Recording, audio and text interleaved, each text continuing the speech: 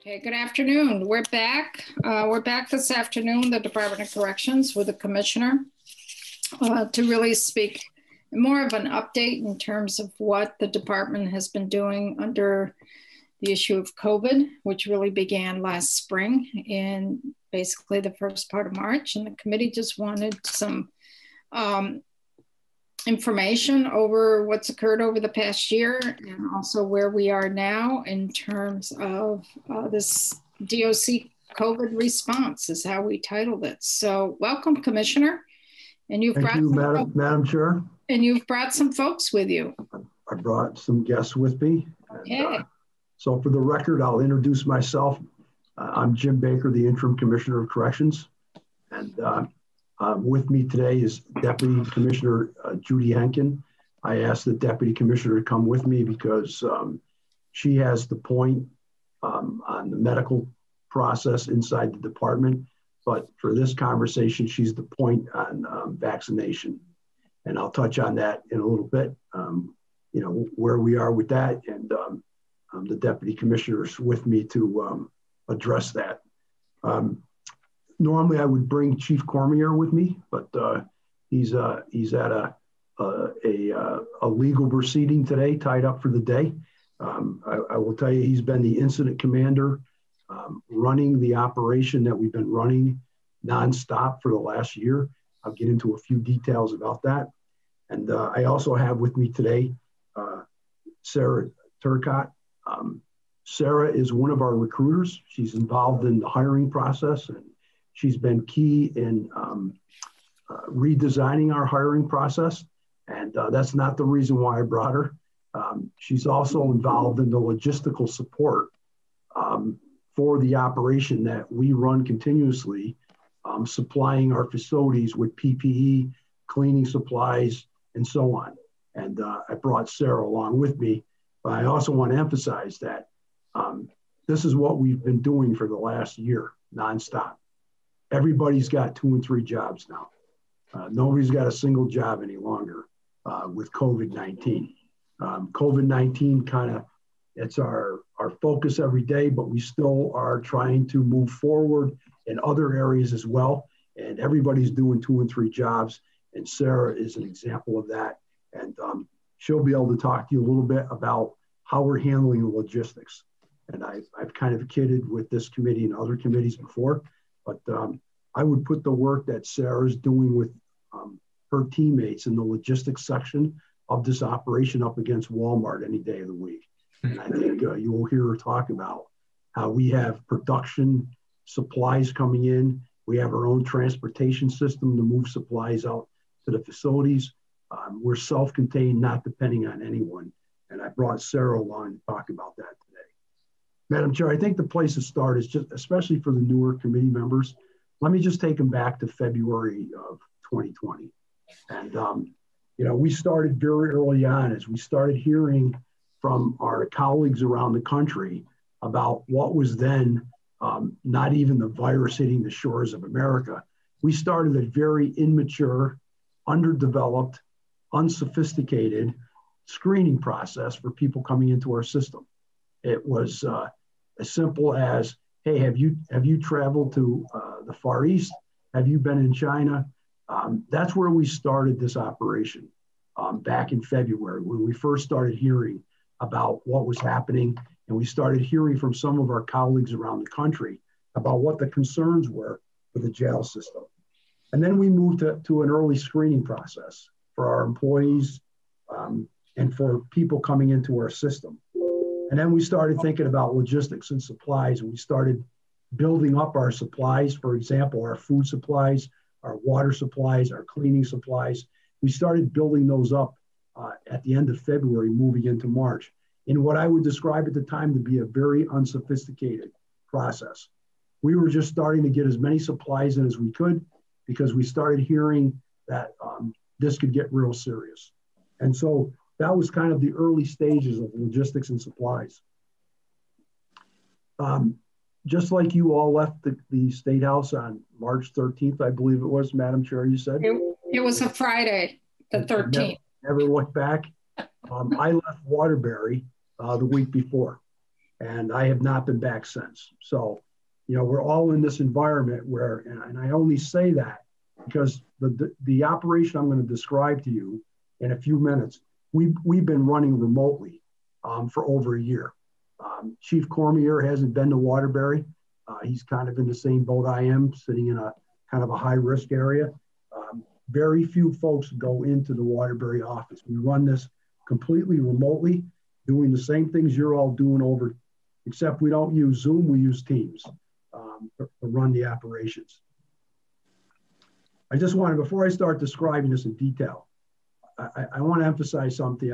Many of you know my background. Some of the new committee members heard my background when we first got introduced. This is by far, without question, I was not directly involved in Irene as a state employee, but I was involved in Irene as doing some consulting work for towns, preparing for it. This is my experience as the largest operation I've ever seen. Now, you wouldn't know this is going on every day because it goes so smoothly, and we do it as a course of business every day that you wouldn't realize the amount of effort that goes into this every single day. And I must tell you, I had a conversation with the chair earlier and forwarded to the chair and the vice chair a press release. We do have 3 positive inmates at Chittenden currently, and we have done contact tracing, and we have 18 staff members quarantined as a result of contact tracing. And I tell you that in the context of what I'm going to describe to you as we walk through what's going on. This week alone, we're conducting almost 1,000 tests within our system. We're doing 1,000 tests. Our strategy is test to suppress. And so every 2 weeks, we test employees, including employees inside the facilities.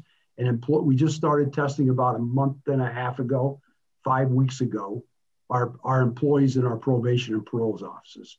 So every 2 weeks, our employees are being tested. We know now at the point where we are in the virus that our threat of coming into the facility is going to come from the outside. And so we have focused our efforts on testing staff every 2 weeks. We test every facility every 6 weeks, except when we have a positive test or contact tracing, and I'll get to that in a minute. So to date, we've tested 2,433 individuals. Now, again, some of those could be twice, but we've tested 2,400 plus individuals. And we've conducted 11,920 tests in our system.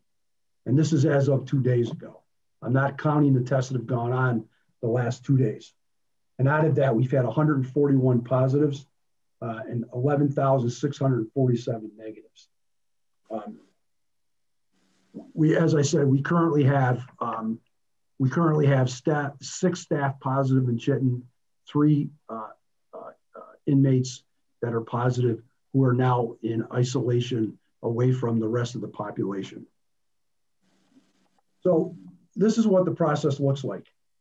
We meet every Monday, Wednesday, and Friday morning at 9 o'clock as a command team. We've had an incident command system up and running for a year. Chief Cormier is the incident commander.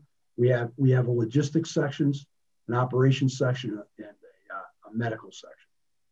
And so every Monday, Wednesday, and Friday, we meet to process what's going on.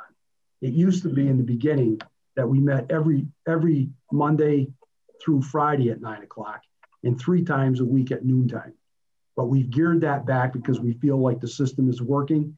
And when something does happen, our folks they know what to do. They know how to react.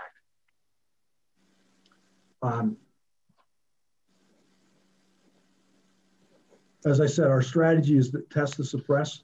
And we are part of the health department's rapid response team. So if we get a positive test, either of a staff or an inmate, the rapid response team responds immediately with contact tracers and help from the health department. And we start contact tracing to determine who's been in contact. And then we make determinations from there about what the testing ought to look like. And as I said, this week alone, we're doing about 1,000 tests. When folks enter our system, anybody that comes into our system new is tested and quarantined. So if somebody's arrested by an agency and they come in, or when we're bringing inmates back from Mississippi, they're quarantined for 14 days and tested. They're tested on day 0, day 7, and day 12. That's part of our protocol and guidance from CDC. Mm-hmm. Our protocol is reviewed almost daily. Not like it was 4 or 5 months ago, but 4 or 5 months ago, it wouldn't be unusual for us to be changing protocol every single day as a result of guidance from the Vermont Department of Health and from the CDC. That's slowed down a little bit because the guidance has become really mature at the federal level. And our relationship with the health department here in Vermont is so in sync that we don't have to make a lot of adjustments to our protocol like we were early in the beginning. So if we get a positive test of an inmate or a staff member, that rapid response team responds immediately, and we have trained contact tracers inside our department. We do all our own contact tracing in conjunction with the health department. We don't depend on anybody else. And we have several people that have really developed an expertise when it comes to contact tracing. And we'll figure out as a result of that contact tracing, meet with the rapid response team and determine what the next steps are. So let me give you the last week for an example of what could happen. We had a medical person that was going from the Chittenden facility to Northwest who tested positive. So we know that individual was in Northwest with certain inmates, but was based out of Chittenden. The rapid response team did contact tracing. And in the case of Northwest, they determined that the contact was so minimal that we only had to do a certain amount of isolating or quarantining of inmates in that facility, but we didn't have to lock the facility down. And we determined that we didn't have to do testing until it was time for that testing to occur. But back at Chittenden, because of the contact and the number of positives, we immediately started retesting the facility. And that's how we caught the 3 inmates that are positive. And just like last spring, April, when we had an outbreak in Northwest, that contact tracing shut it down in its tracks.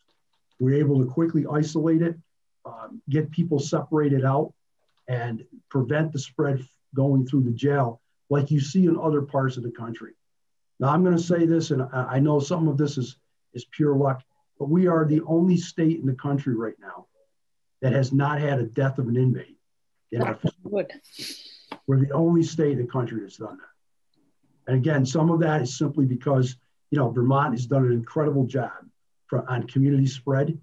And right now, we know in our system, our threat to our facilities is based on community spread. So part of the process that we do every day is we take a look at community spread based on what we're hearing from the health department. And we do use a tool that was developed by the National Governors Association I'm forgetting the name of the nonprofit that developed it, but it's a predictive modeling tool.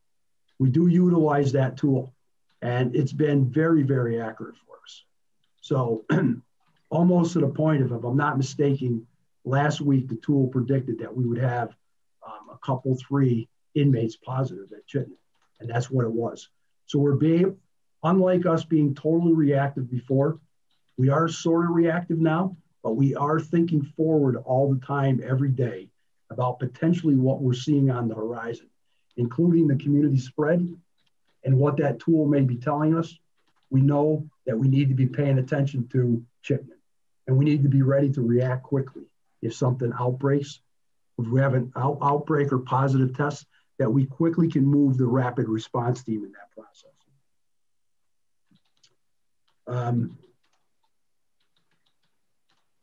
Let me just talk about staff a little bit in this process. We've been through several renditions of, we've rented hotel rooms for staff when we've had outbreaks. At one point, as Representative Campbell knows, we set up a triage unit, a surge unit up in St. Johnsbury. We've changed that protocol. I'm not saying we won't ever go back, I'm hoping we're starting to see the light at the end of the tunnel here. It's been a long year for everybody, especially the staff in corrections. I'm hoping we're seeing the end of this and we don't have to worry about a surge unit.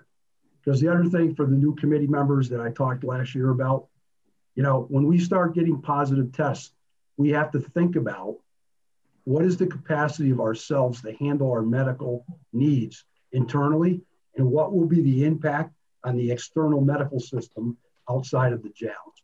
That's why it's so important for us to be preventive. So, Madam Chair, I'll think about Springfield for a minute.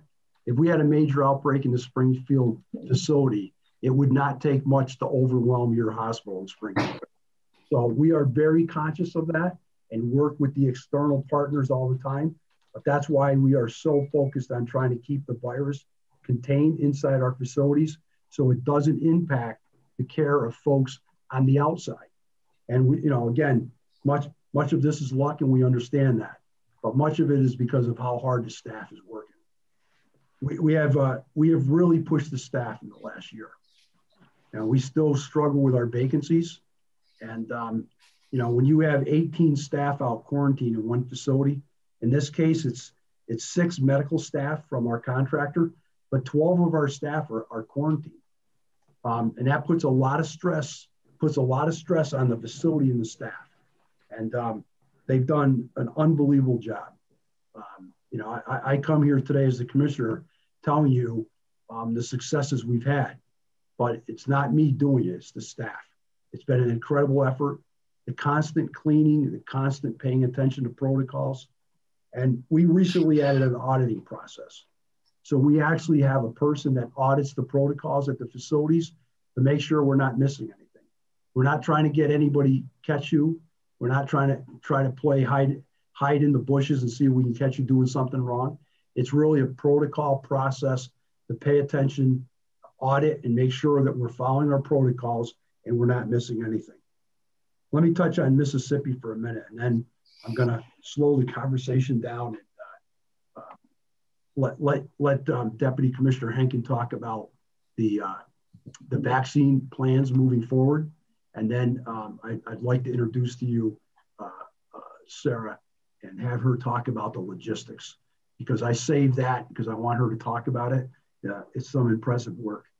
We did have an outbreak in Mississippi at Tallahatchie County Correctional Facility, as you all know, back at the end of July.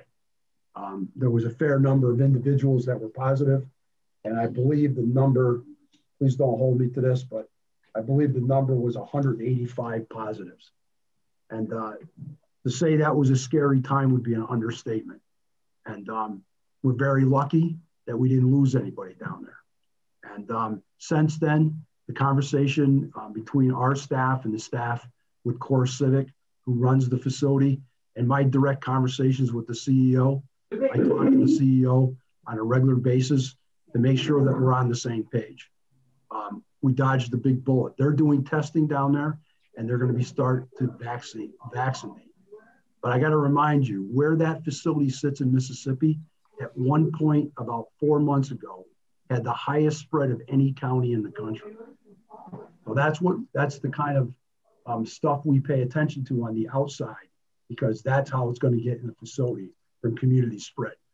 They are testing on a regular basis, and we also have access now to camera systems. So we can remotely see what's going on inside the jail in Tallahatchie remotely from computers. And the out-of-state staff monitors that on a regular basis. So I'm gonna slow it down right now, and I'll stop for a minute for questions, and then have Deputy Commissioner Henkin talk a little bit about what's in store for vaccinations, and then I'll introduce you to Sarah Turner. Any questions for me, Madam Chair? So this is a great summary. Thank you so much, and thank you for all the work that you've put in, and all your staff as well for all the work. So we do have a couple questions, Kurt, and then Michelle.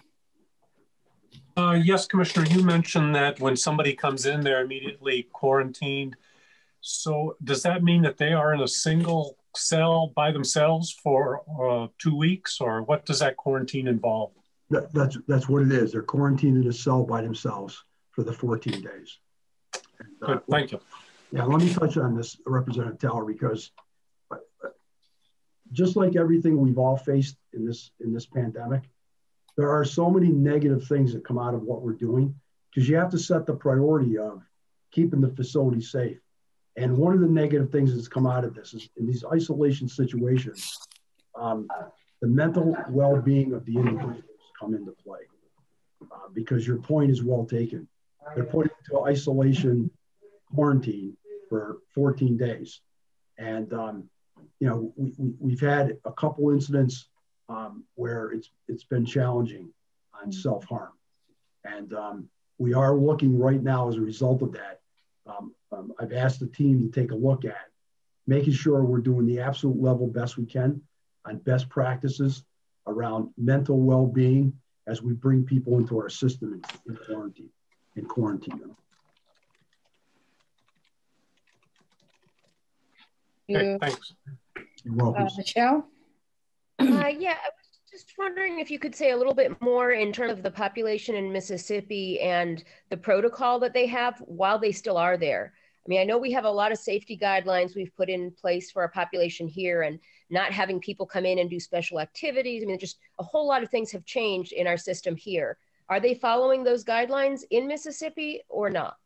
They are now, yes, they are. And how long has that been the case? Well, that really came to a head as a result of the incident during the summer with the outbreak in Mississippi. That was part of my conversation with the CEO, and I think we have an understanding about what our expectations are. And have there not been, has the rate changed? We haven't had a recurrence of cases since that time? Right. Again, part of the protocol is if you have a positive, and don't hold me to this, I think I'm going to have this right. I always run the risk of not having Chief Cormier to straighten me out. But if you're positive, the norm is that you don't do a test for 90 days. Because of the nature of the virus, you could keep testing positive. We did have one inmate that kept testing positive, but was asymptomatic. But we've had no other inmates positive. Okay, thank you. You're welcome. So we have another question, but I want to interject here for a minute. So the folks down in Mississippi, the Vermont inmates, they are housed separately from the other folks in the facility? That's correct. They're in a separate wing from the other clients that Core Civic have. The Vermont inmates are housed separately. So I just wanted to put that out because sometimes people think they're intermingled. That's correct. Scott? Thank you, Madam Chair. I want to ask a little bit about staffing. Is this a good time, or are you going to get into that more? No, if you've got a question on that, sir, by all means, ask me. Okay, well, I'm just thinking back to testimony we heard from the Employees Association a couple of weeks ago, and talking about the retention problem that you had mentioned before. I believe you put it, it's not that you have a hiring problem, you have a retention problem. And so I just wanted to explore that a little bit more. One of the things that they talked about was feeling like their correctional officers are in an untenable position, not knowing really whether they're there just for enforcement or whether they're also there as social workers. And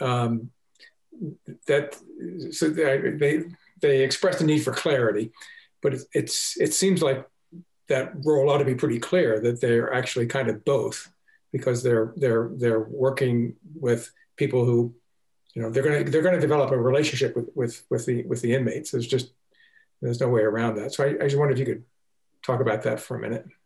Sure. So, you know, there was a time they were called guards, right?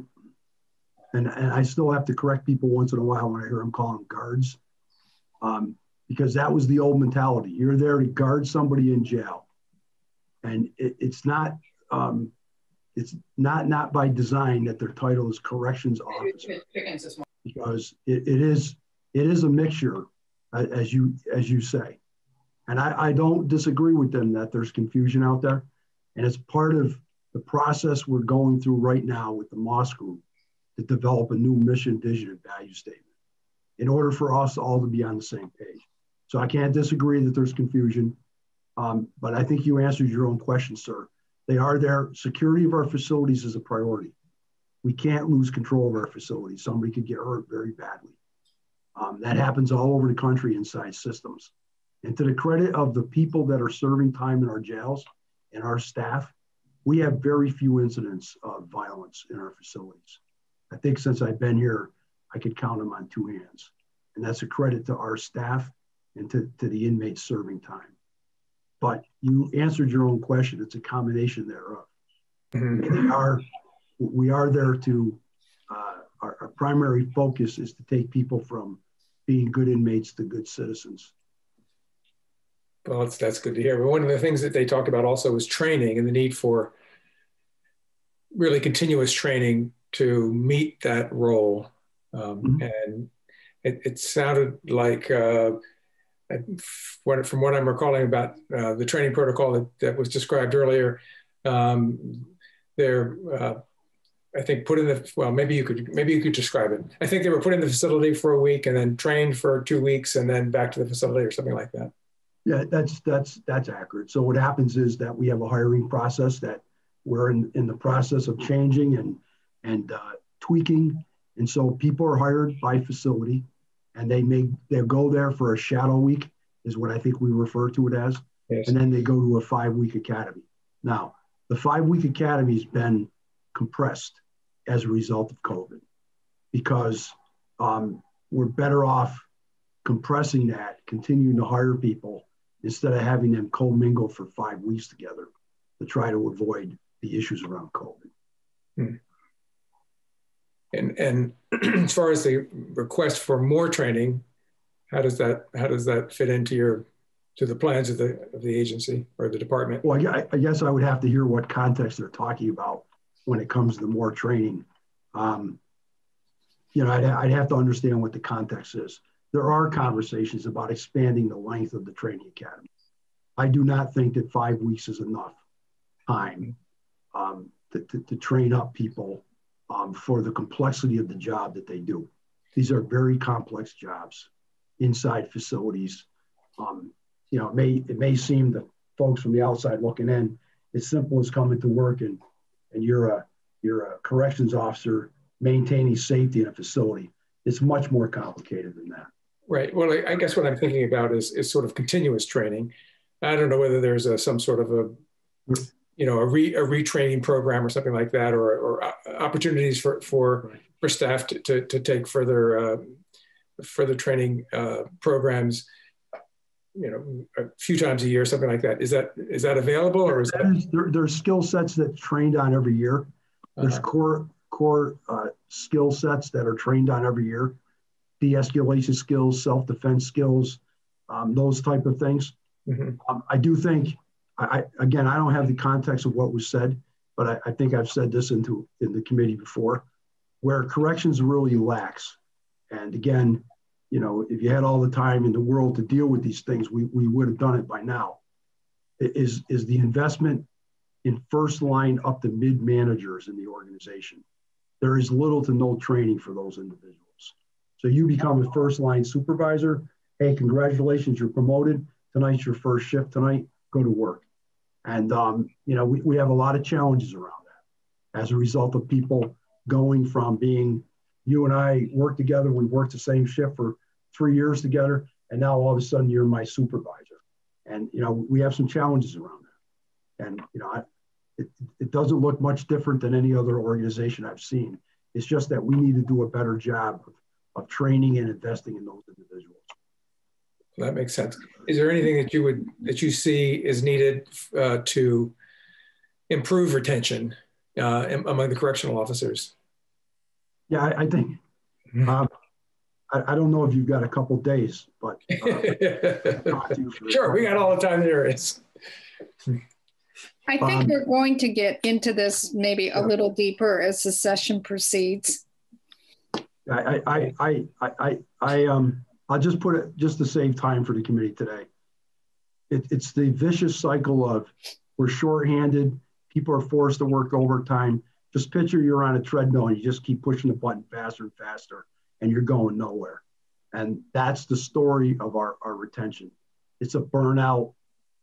people get cross, and maybe sometimes we don't treat people the way we should treat each other.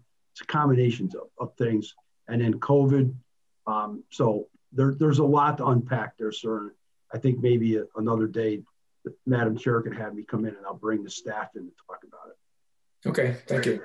You're welcome, sir. So we have another question, Karen?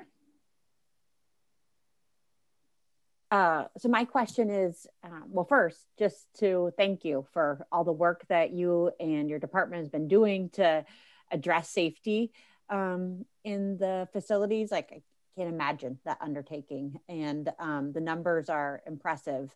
I'm always curious to hear about the flip side of things, though, because I think with that, of having that infrastructure and keeping the numbers so good, what has the impact been? Just like us in the community, we're having good numbers, but it means that we're sacrificing a lot. What would you say the sacrifice is? I think twofold, for staff and also for the inmates, as far as programming, access to services, that kind of stuff. If we can have anything on the flip side. It's all of the above, right? You've hit it, right? It's look, we had part of our strategy. I didn't get into this earlier, but as we got into April and May, we shut down everything coming into the facilities we could. That meant our volunteer system, to include the religious community. We shut down programming for a while. Our educational piece got shut down.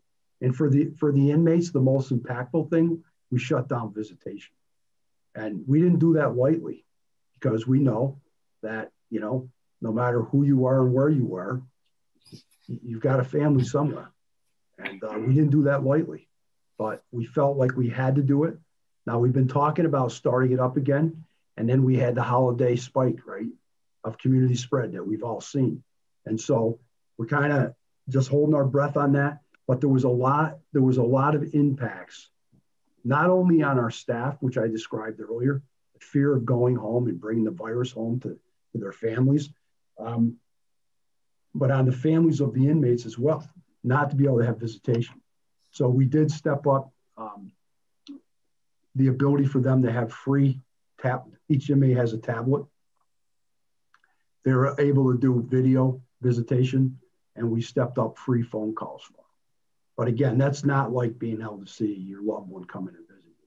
And so there was a lot of downsides to this. And we've got some of it back. Programming's back. We're doing some educational stuff remotely.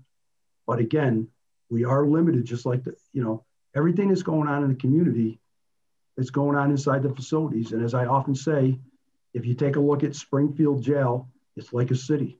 You have medical, you have a school, you feed people, you house them, and you have the same impact as a result of what we've been dealing with the virus.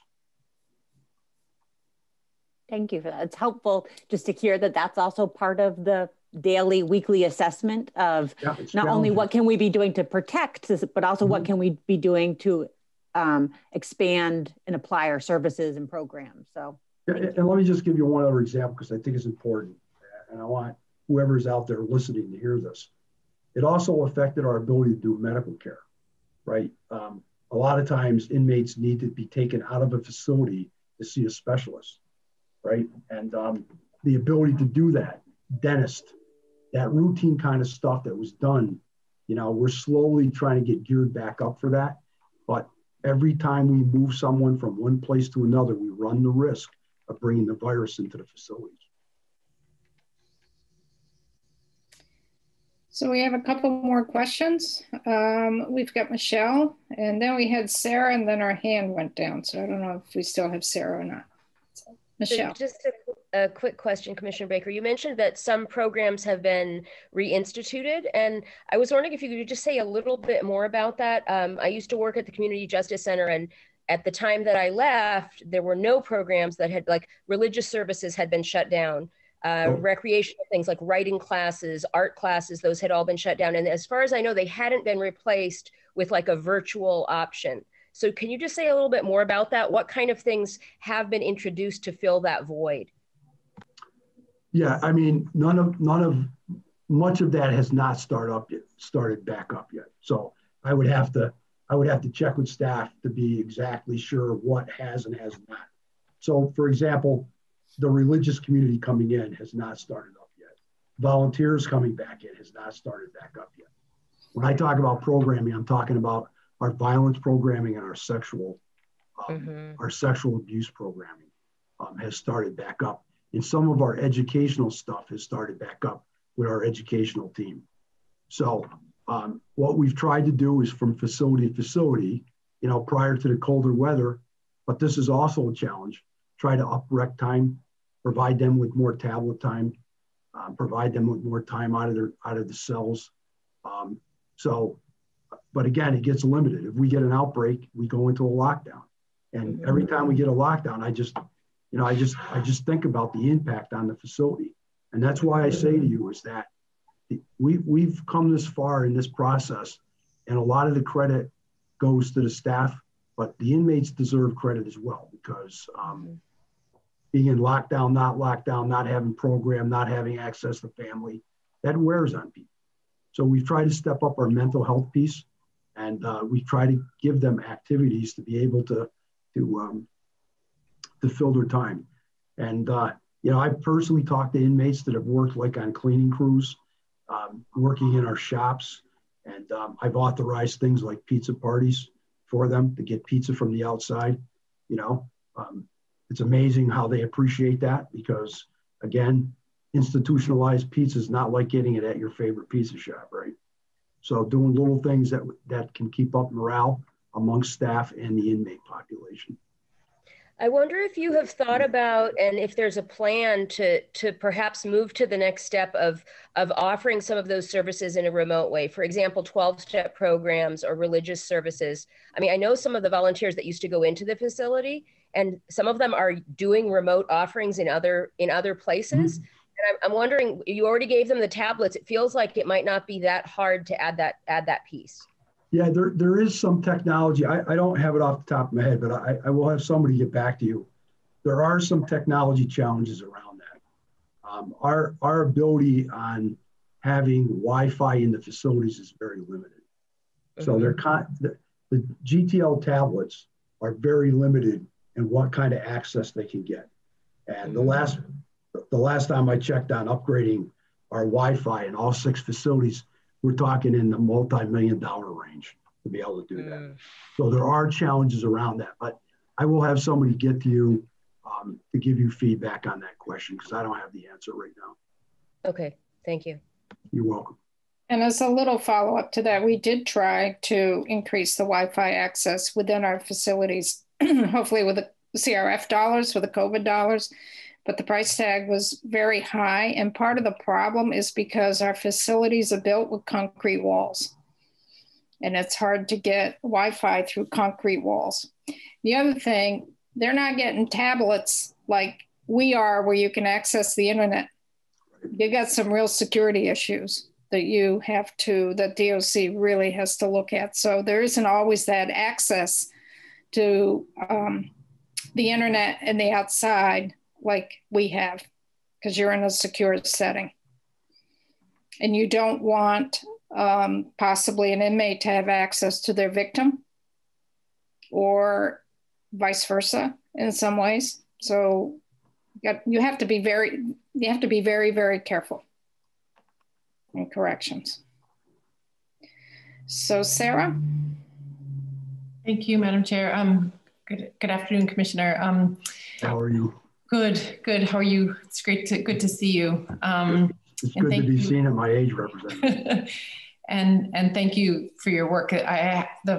Earlier you mentioned that Vermont is the only state in the country that hasn't had a COVID death, and I did not know that. So I'm happy to hear that. But one of the questions, something that you said raised a little bit of a flag for me, and I'm just wondering if you can elaborate more, just about that folks are not having access to healthcare in the way that I know there's healthcare provided in the facility, but there are cases like if somebody has cancer and cancer treatment, they might need to go outside the facility, and I'm sure there are many circumstances like that. So could you tell us a little bit more about that, or how, because I think that's it's a bit problematic. Yeah, and Deputy Commissioner Henkin has got the point on healthcare, but I think I'm going to get this right. There was a point in time where it had really slowed down, but also when our new contractor came on in July, and again, not a small feat coming on in the middle of a pandemic, right? Not a small feat. There was a fairly significant backlog of requests for medical care, both internally, externally, and we slowly whittled away at that. And so we try to be very careful. It's almost a case-by-case basis for folks to go out. So, and I'll give this example. We recently moved an inmate for a trip to the dentist from one facility to another. And it's one of these oddball things with the virus where that inmate ended up positive, but the dentist and the dental hygienist were not positive. The two transport officers weren't positive. So we're very careful, and it's kind of a case-to-case basis, but we are at a point where if you need medical care, we're going to get you out, right? So it's not like we've shut that down. And, that's a case-by-case basis. Deputy Commissioner Henkin, are you there? I am here. And did I get that right, Judy? By all means, correct me in front of everybody if I didn't, please. No, Judy, I think we're hearing an echo with you, so I don't know if you have a couple devices open. Well, I just have the one open right now. Okay, it's better now. And this may be a good transition time to go into you and talk about the vaccines and everything. Sure. So you could fill in what Commissioner Baker just addressed and then transition. Well, good afternoon, everyone. I'm Deputy Commissioner Judy Henkin, and I'll elaborate a little bit on what the Commissioner was speaking about. There were a few reasons for a large backlog of medical appointments at one time, and some of that has to do with the community. As you know, non-essential care stopped happening at a lot of practices, and people were unable to get they were not going to be taking the patients. So we had that going on. We had a new healthcare provider as of July 1, so there was still some adjustment time. And they were assessing the backlog and looking at the most urgent cases. And there's also the concern with people go out and then they don't want to have to quarantine. We have to have space for the quarantine. So there were a lot of issues as far as clearing up the backlog, getting the most urgent cases out and making sure they had follow-up care. And that's something that the new contractor Vital Corps has been working on. They've reduced the backlog significantly and had a real concern for care shouldn't be delayed when it's going to cause further complications. So they have started reviewing those on a regular basis to make sure people get out, and they're trying to increase the use of telehealth also where it can be used. Of course, it can't be used for everything, but that's another one of their strategies on reducing the backlog, if that answers your question. I can tell you now about the vaccine process. Wait a minute. I just want to make sure that Sarah, did you have anything else, Sarah? I had a follow-up question that's pretty quick. I remember as we were getting the new healthcare provider and that you were looking for a new medical director, and just wondering, and I know that there were some challenges in hiring somebody for this, and we increased the salary, I think, during the joint fiscal process. But do you have is that position filled? Commissioner, do you want to take this? Yes, we do have a medical director representative. That's the good news. Bad news is it's part-time. It's 20 hours a week. It's Dr. Scott Strenio, who works in DIVA and on Medicaid review issues. And Dr. Strenio has a very deep background in correctional healthcare. And so we do have him part-time because we couldn't find somebody. And it's meeting our needs for right now. And he was instrumental back in the summer when we had the outbreak in Tallahatchie. He actually went down there to make sure that they were following community care standards. Thank you. Okay. So, Deputy Commissioner, why don't we turn to vaccines? Sure. As you know, Vermont has chosen a kind of simplified way to move through the population to get vaccines accessible to people. It's made it a little easier for corrections too. The first round, Vital Core staff, our contractor, their nursing staff and their healthcare providers were getting their vaccines through the community at the hospitals. We're now moving into the same stage that the rest of the state is, that offenders and staff age 75 and up are eligible for vaccines. Right now, staff, I don't believe we have anyone 75 and above as staff, which sort of a surprise because people do make careers out of things. I'm always amazed. But we do have several offenders that are in that age group, and they're housed in 2 of our facilities. Unfortunately, the first clinic we were going to have was at Springfield yesterday, and you heard there was a glitch.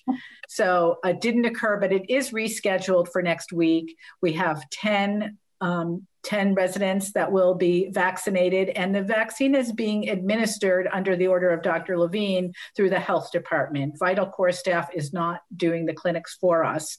And that was determined after some discussions with the health department about what would make sense. And given the quantities, the storage, and how the vaccine has to be handled, this was the alternative that works the best for at least the first several rounds of vaccines. Next week, we also have scheduled, in addition to Springfield, we have several residents in St. Albans facility that will be getting their vaccines, and that will take care of the first round of 75 plus. As you probably also know, that whole process is going to take several weeks to go through. They'll be scheduling their second vaccines around the 20-something of February. Both of those groups will get their second vaccines. And when the state moves to the next age tier, so will corrections. And we do have, I think there'll be 15 people in the next round statewide. And that will be another few weeks. When we get down to the 65 to 69 group, we do have several people that are in Tallahatchie, and we're working with that facility to get those folks vaccinated on the same schedule as if they were in Vermont. And we're watching that. We have the names of who that is. We're watching how that's going to play out. And our out-of-state team has been following that for us. Other than that, I think kind of the simplification of this design of the rollout makes it a little easier for us also. When we get into a more generalized, larger population, the vaccines may be administered at that time by the Vital Core staff, and they have agreed to do that. But as of now, that is not decided. So, Deputy Commissioner, I have a question. So for the first rounds that are coming out, is someone from the community or someone from the health department going to come into the facility to administer the vaccine? They're having it on the same days as the community vaccines. So for instance, there's a vaccine in St. Albans next Tuesday. When that clinic is closing up at 3 or whatever, nursing staff from that clinic will go to the facility to administer the vaccines. And they're also doing the 15-minute observation. So they'll stay until their vaccines are completed. Okay. Questions? Are inmates having any concerns about the vaccination, about the vaccine at all? Are you getting pushback, or are they anxious to get it? It's interesting to me that the first round, the 75 plus, we had 9 persons in that first group that were asked, and 8 of them agreed. And we did have someone who needs a guardian to determine to consent. So that was a good, almost 100%. We did have questions, and the commissioner may want to address this, by staff who were still concerned that they were not getting their vaccinations as a essential worker group or first responders would. And that there's been questions as to that. So there may be some concerns about seeing other folks that are incarcerated getting their vaccinations when they're not.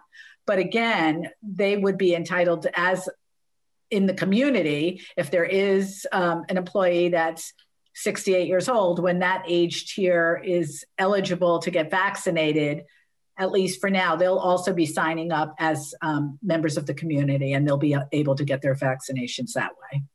Okay. Questions from the committee? Anything? Okay, Commissioner, where do you want to go next? Well, I think we can wrap things up with, I'd like Sarah to introduce herself. And I would say that she'll give you a pretty good overview of our logistical operation. I know early on there was a lot of questions around PPE and supplies and cleaning supplies. And we struggled like a lot of folks, but I want Sarah to talk about the system that's in place that she helped develop along with Bob Arnell. So Sarah, would you introduce yourself to the committee, please? Hello, and thank you. Yes, I am Sarah Turcott. I'm a recruitment and inclusion coordinator for corrections. Additionally, I've been pulled in as part of the COVID response on our logistics section of our incident command. Like Commissioner articulated, this is a multiple person effort. So additionally, Robert Arnell and Corey Stone are really heading the function of our central logistics. But additionally, we have points of contacts at all of our field and facility sites identified as log chiefs, so that we're able to have real-time data on as far as needs that each facility or field site might have in relation to PPE. So we really have built a robust logistical operation that's encompassed of planning, sustainment, warehouse operations, and then supply chain visibility. The supply chain visibility is really critical because it allows us to know what our customer base and their needs are, as well as what we have at the hostel level and what we can expect to have.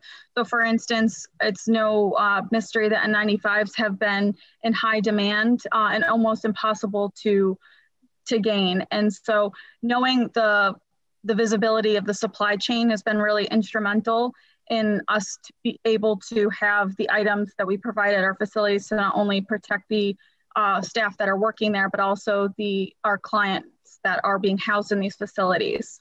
What it really breaks down to is a couple core areas. The biggest one that I want to talk to you guys about is our manufacturing bases. We had to really be innovative and gaining some of the supplies that were not available in the supply chain. So initially, any of our requests for supplies goes through the SCOC and BGS procurement, but we have found roadblocks in that process just because the supplies weren't available.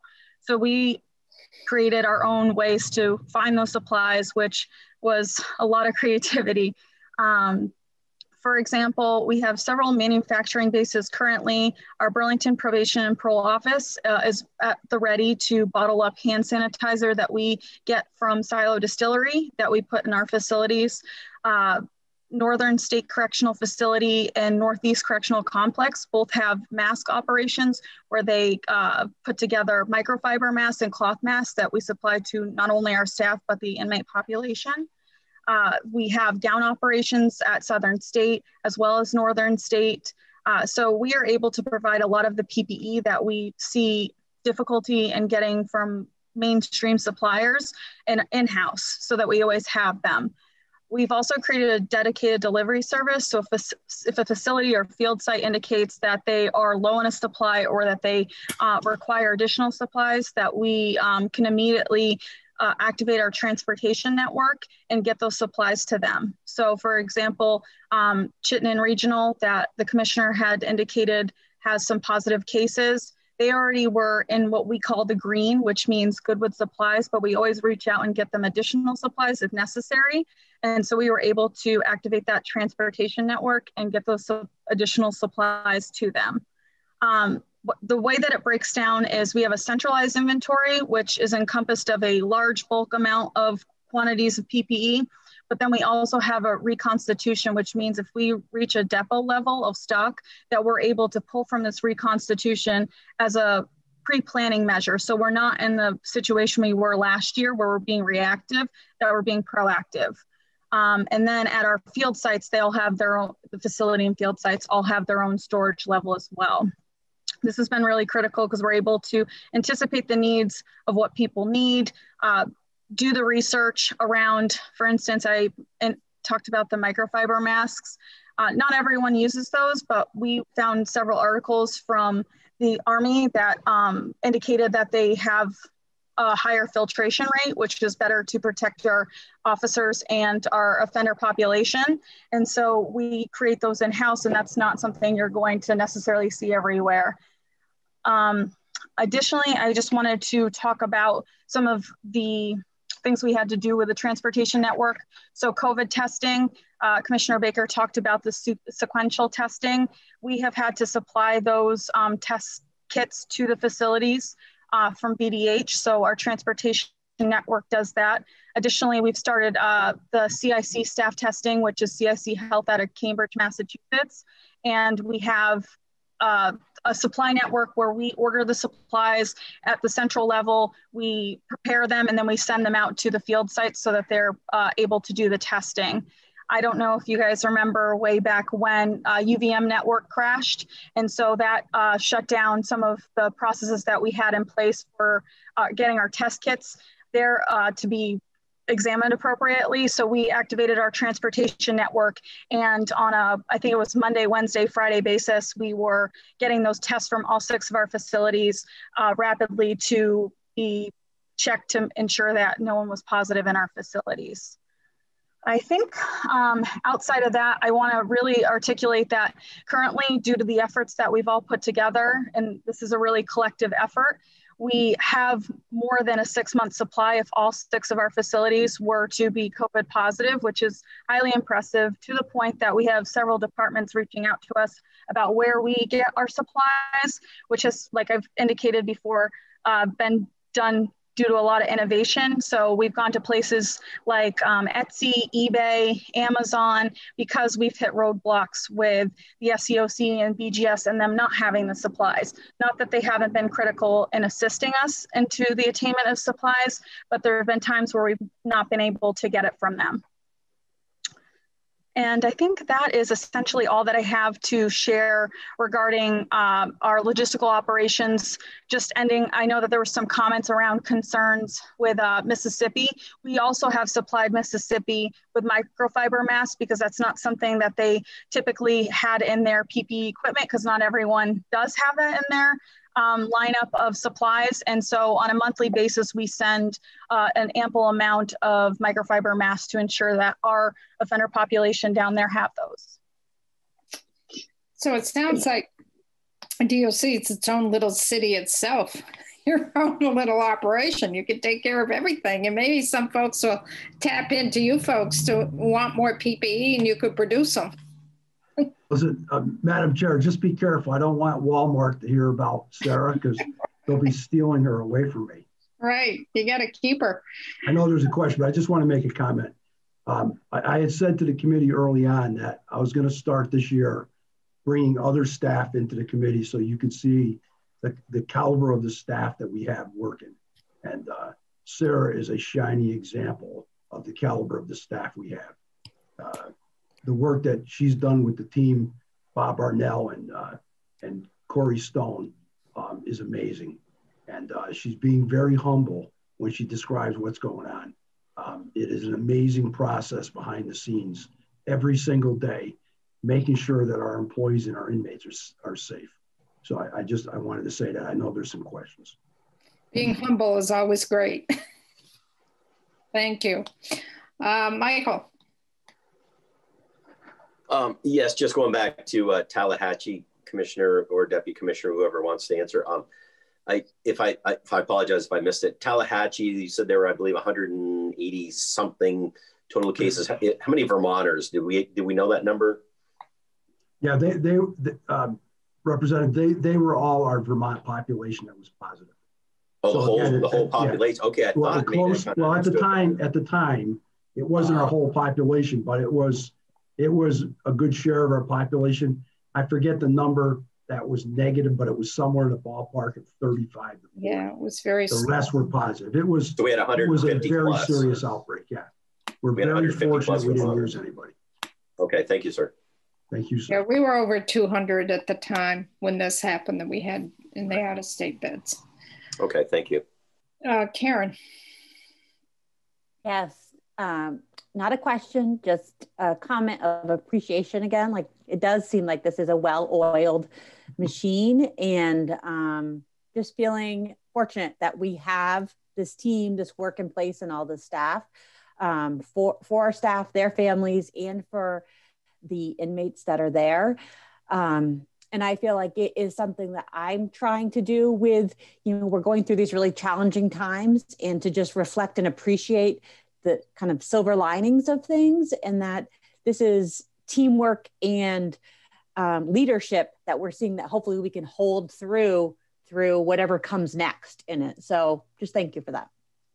You're welcome, Representative. I appreciate those comments, and I want to reemphasize again,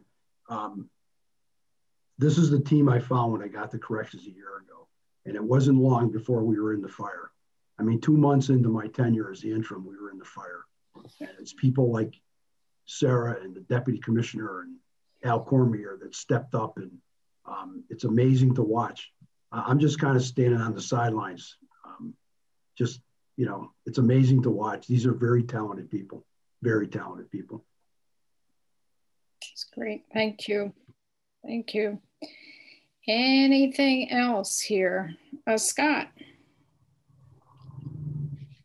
Thank you, Madam Chair. I was just looking up the GTL tablets, and looks like they're fairly expensive for the inmates to use. What happened? Oh, there you are, Commissioner. You disappeared on my screen. I was wondering about, especially around video visitation, whether because inmates can't have physical visitation, whether maybe it's an appropriate COVID expense to provide some subsidy for the inmates to have video visitations. It's because it's $2.50 for 10 minutes, looks like. Yeah. So when we shut down visitation, and again, I would have to get someone that really understands the technology here, that completely go too deep into this. But I'll give you the half-inch deep.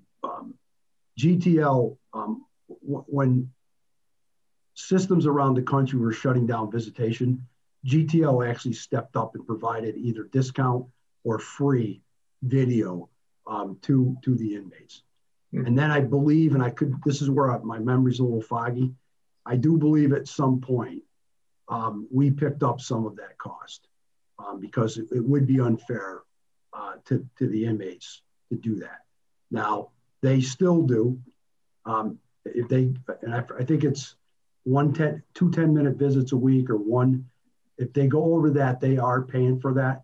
But we were able to work out something with GTL, and they were very, very cooperative in this process. Okay, that's great to hear. Thank you. So sometimes you'll find what we can access and pay for on the outside, there are different requirements and different contract structures for within DOC. So you can't always compare apples to apples with what we can get as a private citizen versus someone who is incarcerated.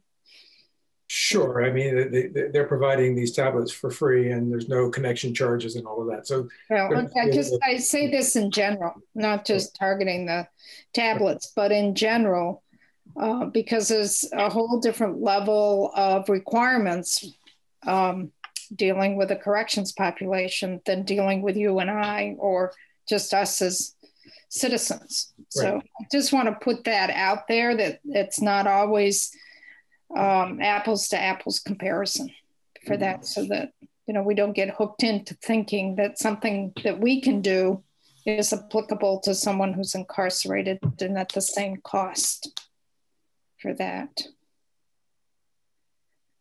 Any other questions here? I don't see anything, so this would be a good time for us to take a break. You folks to go back to your work. You're doing great jobs. I want to thank you all. We are so fortunate to have you all on board for the department and for the state. I think we have a real success story here. And I remember what Commissioner Baker said to me the first part of March last year when all this was starting to happen. in stating, you know, our correctional facilities are just like our cruise ships that are out there, and we get a couple outbreaks and we're in trouble. So hats off to what all of you have been doing, because we've been doing a terrific job with our incarcerated folks and our staff and your whole department. I want to thank you. And I'm sure I speak for the committee as a whole when I say that. Thank you, Representative. Thank you very much. Yeah, we don't get this work done without support. And it's always, I spend a good part of my life in this committee, so I appreciate all of your support. Thank you. You do. Thank you. Bye-bye. Thank you. Oh, Bye-bye. I have a quick, too late. Okay. No, I'm here. Oh. Go ahead, Kurt. I didn't see your hand. Was it up? Yep. Hang on 1 second. I got to turn my picture off. Okay.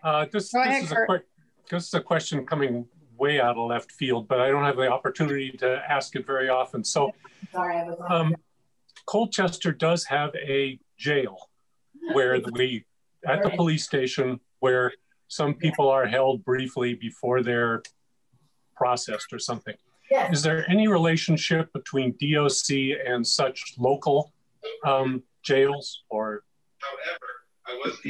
No, the only relationship we would have, Representative, as I understand it, there is legislation, I believe it's legislation, either state or federal, that talks about a lot of facilities. Judy, could you mute, please? A lot of PDs will have holding cells, what's known as holding cells, like that, right, Representative. And if it's just a temporary holding, we have no role in that at all. If they're going to house people for long periods of time, in my day as a young road trooper, in Bennington County, for example, the Bennington Police Department had cells where you would hold people instead of transporting them to Rutland. And so if that happens, we are the agency that inspects those jails to meet the standards for humanity and dignity and safety and so on. But most police departments that have holding cells, we have nothing to do with those. Okay, good. Thank you. Okay, so let's take a quick 10-minute break, folks. Have a good evening, folks. Thank you, Jim. Thank you, Sarah, and thank you, Judy.